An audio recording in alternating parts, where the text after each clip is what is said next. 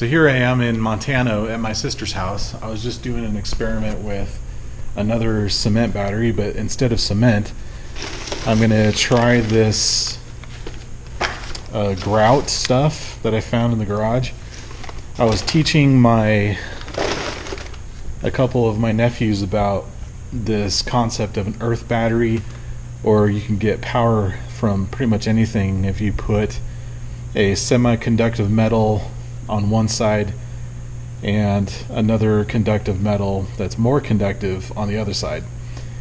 And we use potatoes, we use dirt, and I just was showing them with a multimeter that there's a charge that comes from that when you put it in series like that, and this charge builds, or the voltage builds every time you put it in series. So for my nephew's birthday, I just decided I was going to do one out of this ice cube maker, and also this old computer that my other nephew wanted to destroy. So I just took the parts off of there, and there's a lot of useful parts that you can take off of it, anywhere from wires to these little toroid coils, I believe they are, and you could use these for making jewel thieves to multiply the volts, and I was going to experiment with those. And of course they have capacitors in there that I took off of the board there, and of course LED lights and little switches and stuff like that. So I was gonna just utilize what I've got in the computer, and I took this heat sink off, and I thought these would be good plates because for this cement battery, and these are perfect just because they're already in plates, and I just drilled a hole all the way through them, and it's made out of aluminum, which is what I would need anyways. So I just drilled a little hole and then just broke them off. So I'll just set them in each one of them like this, and then I used the screws that I got out of the computer board, and I drilled a hole just big enough for the screws just tightly screw in there, and then I took some wire and just pretty much pinched it in there so the wires stay on secure. And then I was trying to think of what I was going to do for the other plate on the other side of each cell, and I'll probably find some other metal, or maybe a copper penny or something to put on the other side. But I just wanted to show you real quick that this could be a really fun project, and just to teach teach yourself or teach anybody that you know a fun little science project with the stuff that's laying around your house. And you could learn a lot from this concept. I'm getting more advanced with this, a lot more advanced than I'm showing, so I'm going to be doing those. I'm really excited about it. It just takes a long time to learn about it and to gather up all the resources. So as I'm on my trip in Montana and Idaho and Utah and then back to Iowa, I'm going to be collecting all these resources, and then I'm going to be making more of this type of concept, and it's going to be really exciting, at least for me. I get excited about this stuff, but this concept is amazing. Basically, I took one of these earth batteries and I hooked up one of these capacitors to it, and put the multimeter on there, made sure the capacitor was drained, and then I put one of these cells, attached it on there just for a few seconds, and it charged it a little bit. So I know this has a capability of charging these capacitors, and so I know it works just from these little tests. It's just a matter of getting it more efficient and lasting longer, and making it look a little more compact and smaller and all that stuff, But this is a good way to learn, so you can learn for yourself or teach other people how to do it.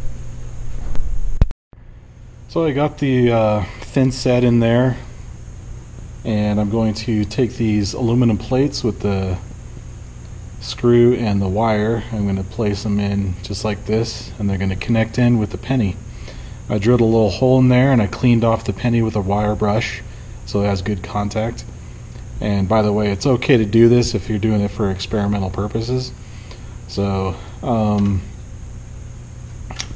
anyway, so you get the penny in there and this other plate, and I'm going to do all around. We'll get to that point, but that's the basic concept. I just want to show you how simple it is.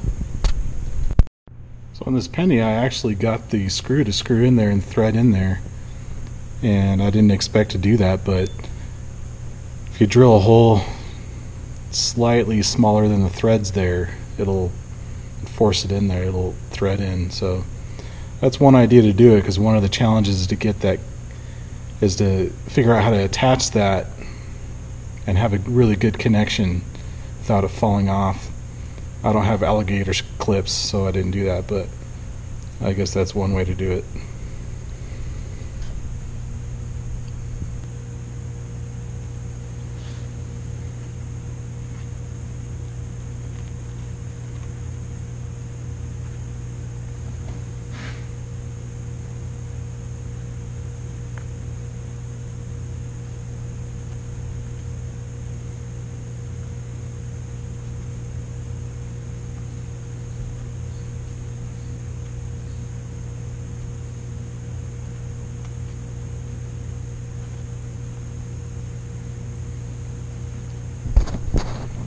So it's not going to look the best, but it's still fun. I'm just going to do a quick test of the multimeter while it's wet. I'm just curious to make sure it's not wasting my time here. Let's just do a couple poking around here.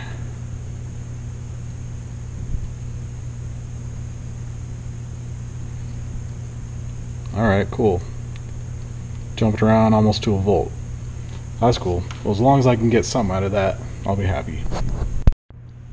This is what I got so far. Just making sure those plates aren't touching underneath there, because that'll ruin everything.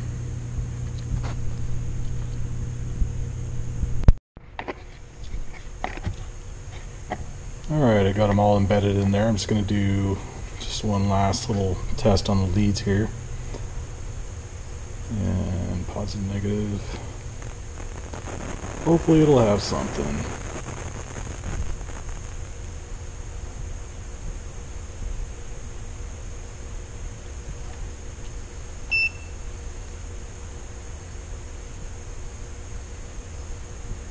Ooh, nice.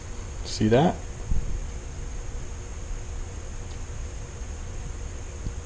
It's like 11, like hit almost 12 volts there. Okay, that's cool. I'm excited. I just wanted my nephew to get excited too, so we can keep making more of them and just get an LED to light up. In fact, I could just grab an LED right now and see if it'll even flicker or anything. If it flickers or whatever, then we got something going on there. Let's see, the shorter one is negative, I think. Longer one is positive. Let's see if this sucker lights up. And the voltage will probably go down when it dries, but you could always get it, you could always moisten it up again, and it'll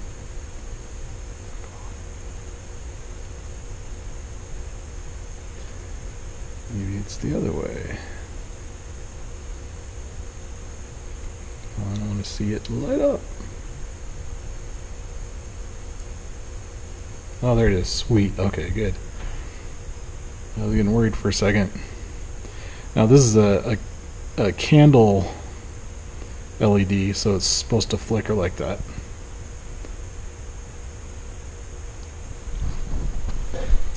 So, in fact, I'll probably, so since it's his birthday, I'll put the candle tea light thing on there just for a joke, I guess. But it'll still be cool at the same time. and I think I have it somewhere in my little pile of stuff.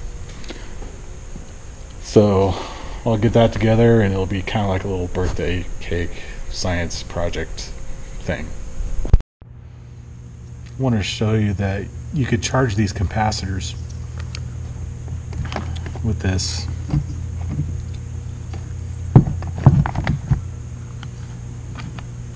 So this capacitor is what I got off of the computer, and right now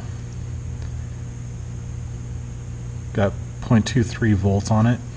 So I'm going to short it out and then drain it. I'm going to put it on this connection here on the earth battery or the cement battery, and then I'm going to see, right now it has zero volts. So now I'm just going to put it on this for just a few seconds.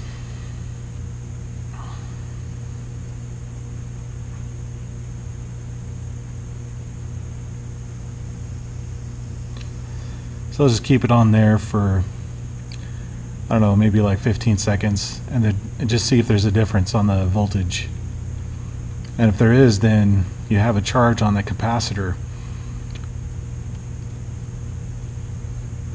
which, if you're not familiar with what a capacitor is, it's just like a battery, like a kind of a short-term battery. It just holds the charge for a little bit, but you could charge it back up. So I put it on there for like 15 seconds. Then I'm just gonna see how many volts it has now.